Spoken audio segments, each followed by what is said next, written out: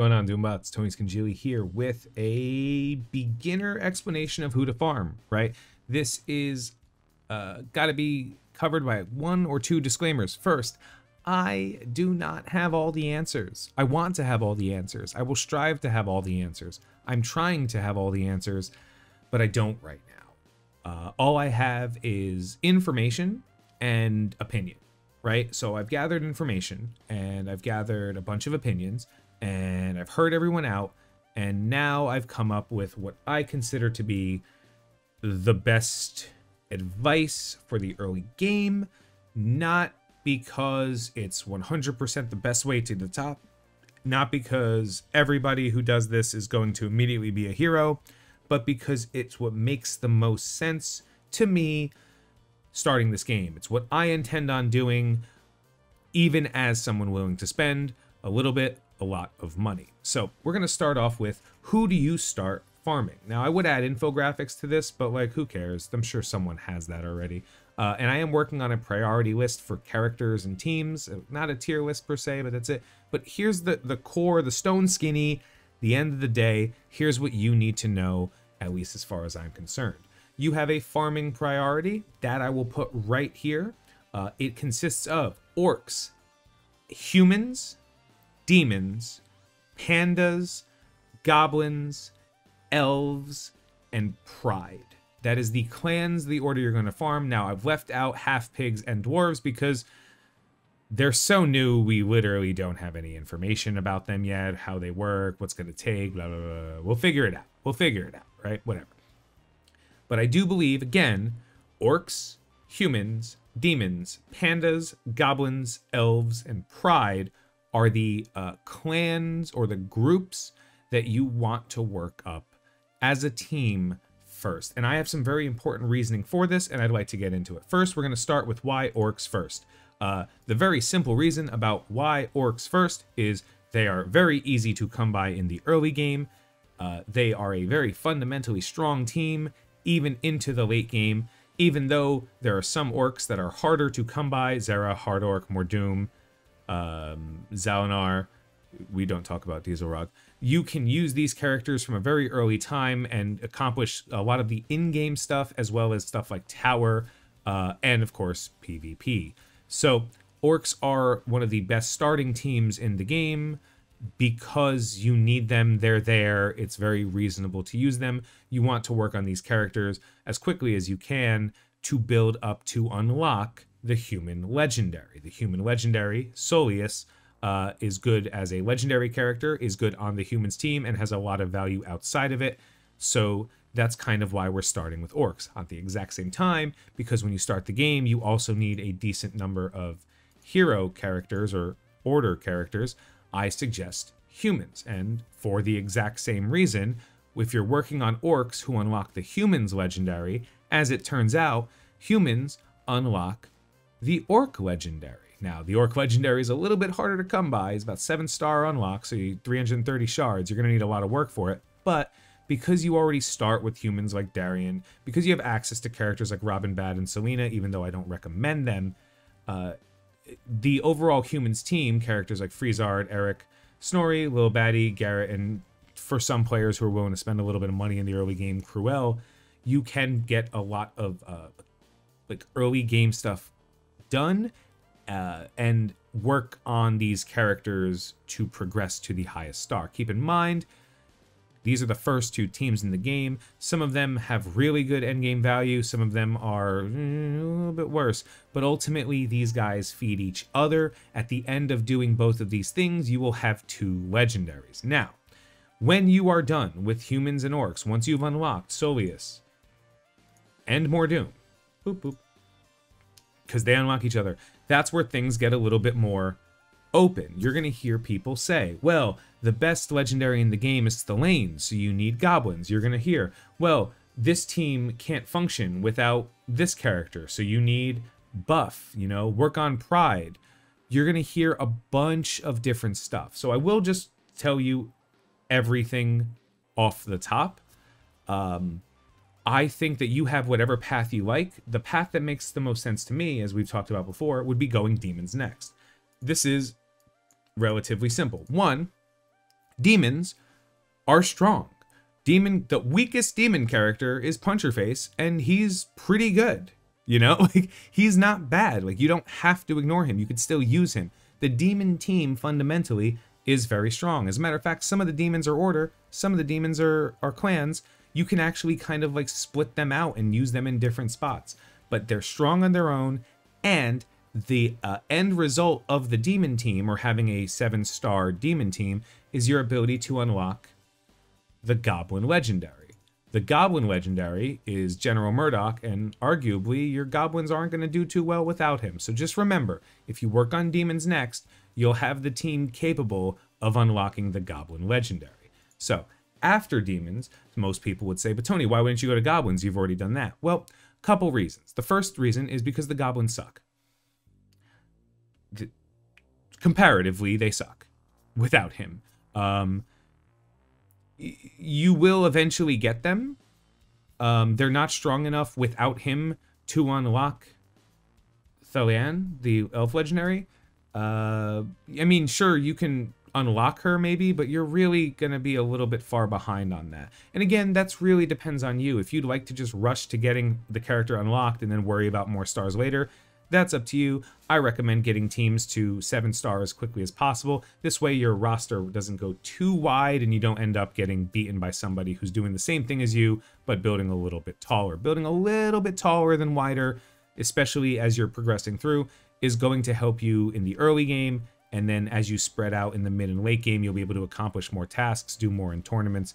It's a marathon, not a race, or not a sprint. Marathons are races. So that's it. So instead of going goblins next, I recommend going pandas, and the reason is the exact same as demons. Pandas, especially with characters like Master Duo and Patriarch Key, are a strong team. They're actually really good in battlegrounds. They have a lot of different tags on them. Fighter, Ranger, Traveler, Fighter, Warrior. Boop. Oh, wait. Fighter, Warrior, Gladiator. You're getting a lot of tag, Healer, Leader. You're getting a lot of tags out of these characters, and these tags are going to help you complete a lot of extra tasks, as well as being a fundamentally strong team. Clearly not as strong as when you unlock their legendary. However, that doesn't seem to make too much of a difference. So I would say demons number 3, pandas number 4, and the reason behind that is you very rarely are going to work on just one team at a time. You'll probably reach a point where you can't work on so-and-so, but you can work on this. So even if you are willing to spend more money or more resources or more time playing the game, you can work on different types of teams at once. But in general, I would work on pandas next. Pandas will give you the most value for your roster as you build them up and set you up for the next unlock, which would be goblins. Again, I've already said it. Goblins are kind of doo-doo poopy. Adam ain't great. Thanessa used to be great, and now she's like okay / good. I don't know. Thanessa's weird. Old lore is questionable. Amara sometimes is great and sometimes isn't. Major Shot and Sergeant Pingwald are good, but ultimately none of them are like incredible. Like, you probably will get a little bit more value with Major Shot, but not for anything that makes a difference. Once you unlock Murdoch, you're gonna absolutely crush raids. Like, Murdoch is insane, and just him makes this entire team better.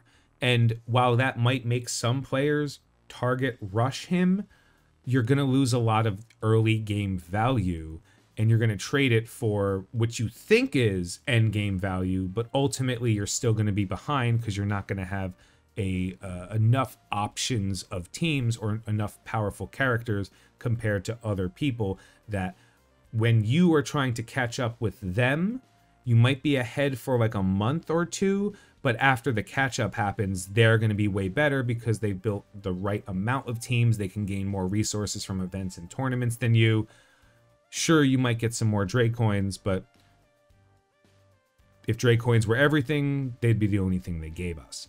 So I do like building the goblins out with Murdoch. I do like the fact that Murdoch unlocks Thelain, which is the next pool, by the way. After you finish goblins, you would go towards the lane, who's unlocked by the goblins. Also because elves suck. All of them suck. Now, you can make an independent argument for Nightiel, Faela, Titania. These are characters that are independently good, and sure, if you get them all, that's fine. At this point in the game, after you've unlocked this many legendaries, we're not talking about years. We're talking about a couple of months it takes to build these characters up. And honestly, most of the events, they don't come around all that often. So we're talking about, it takes about 3 months to get the ball rolling, and then the next time you see that legendary event come up, you're gonna have it. So you're built around to start the game, and then 6 months after you start the game, have everything unlocked if you follow this kind of path. And it could take a little bit more, a little bit less based on timing. You really can't control that, but ultimately it's not unreasonable. So I think elves suck, and then they become better as you gain access to things like Titania, Faela, Wonder Lulu, and Thelaine. Even Delman's pretty okay, but like Kelrian, Sengiel, and Illyria are terrible. Sharp is okay. Nightiel is phenomenal. She's so good, she works better on a human's team than she does on an elf team, but that's kind of the point. If you work through the way I've just said, you should be okay. And last but not least, you get to use the elves to unlock the Pride legendary. And Pride is an example of a team that doesn't actually need their legendary. They have good leadership between Hera and Rebel. They are a reasonable team in the early game. They actually do have a lot of splash value. Certain characters, even though Voiron sucks, he has a little bit of value with like certain poison characters.